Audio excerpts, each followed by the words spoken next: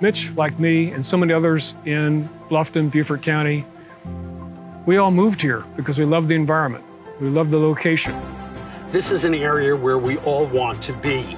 We come here willingly from other communities, but at the same time, we have to understand we need to ensure that growth is managed, that we need to protect the environment. We can't just have 1,000 home communities popping up nowhere with no infrastructure to serve them.